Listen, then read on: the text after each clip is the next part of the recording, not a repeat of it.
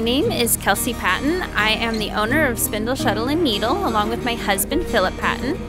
And we are Viking reenactors in the Viking World exhibit.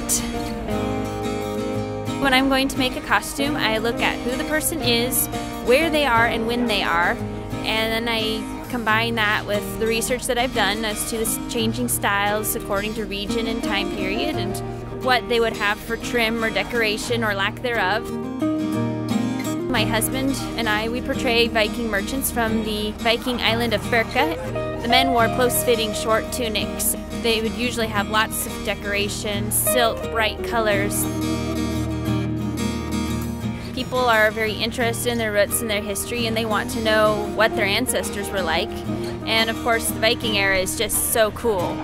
And nothing that you see on TV or Hollywood can even come close to being as cool or as interesting as the real history was.